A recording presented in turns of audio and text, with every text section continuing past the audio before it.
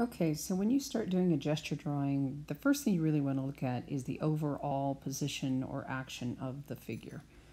And in this case, he's kind of tilted to one side a little bit, leaning against the couch. He's got his head bowed to one side. And then I am using my sight stick, and I'm trying to lay in what we call plumb lines. And those are lines that go kind of the length of the body. They're very straight up and down, or sometimes straight side to side. But you compare where things line up on the human body.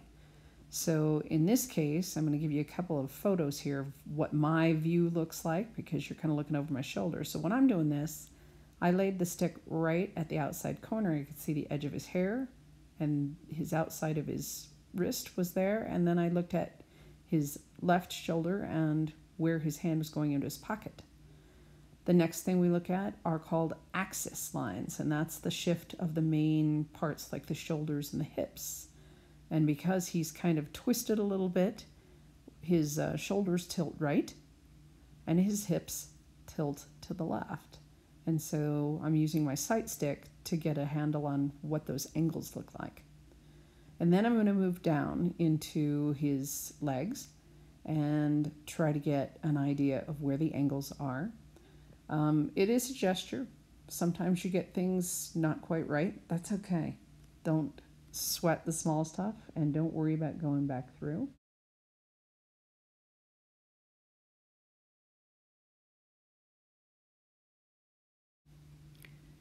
So right here, I'm using the sight stick again. I'm taking a look at the thigh and the shin bones and trying to get an idea of the general angles. And he's crossed one foot over in front of the other, so I'm also kind of looking at some different things. So right here's the thigh, and it's at an angle. And the other one, the shin, is at more of an angle. And then I wanted to see kind of a comparison, so I used the stick sideways to see where the ankles sat in comparison to one another. And then I go back and I start looking at the overall structure, and I'm just using circles to represent the shoulder joint, and kind of a little oval to represent where the elbow bends. And then I'm just going to put it together, and you can see that I am using what we call an overhand grip with my pencil. So I'm not holding it like a traditional way that you would hold a pen or a pencil.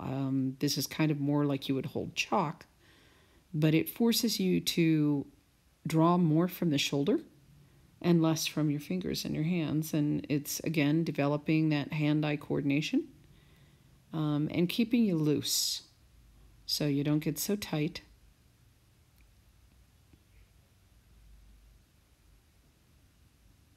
When I get into some more details, once I've kind of got the basic structure, I may switch over. But when I first start, I kind of start with that overhand grip and try and keep it loose.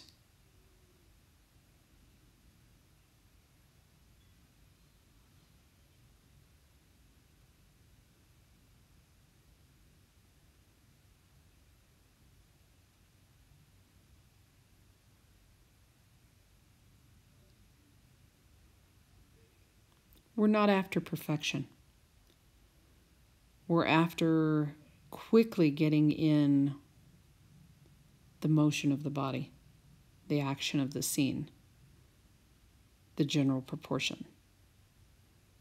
And we're really, really working on that hand-eye coordination and that forcing ourselves to really focus on that subject for several minutes without getting distracted.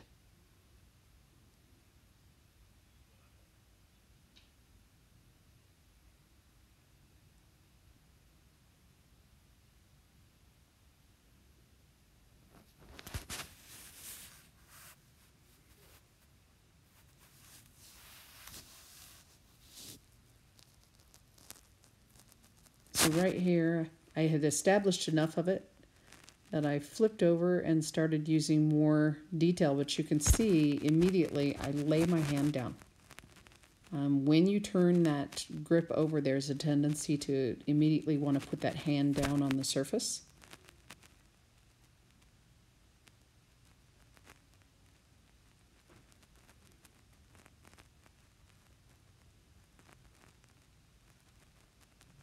And I got the length of the upper leg a little too short when I did the initial drawing. So right here, without erasing, I am going back through and just drawing right over the top where those lines actually belong.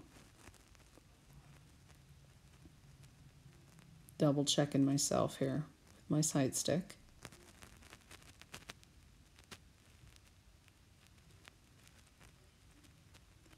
When you hold your sight stick, always extend the arm fully. Don't let your elbow bend in that arm that has the sight stick, because that will change every time you pick it up if you let the elbow bend, and you don't want the distance to change. And the other key to the sight stick is closing one eye.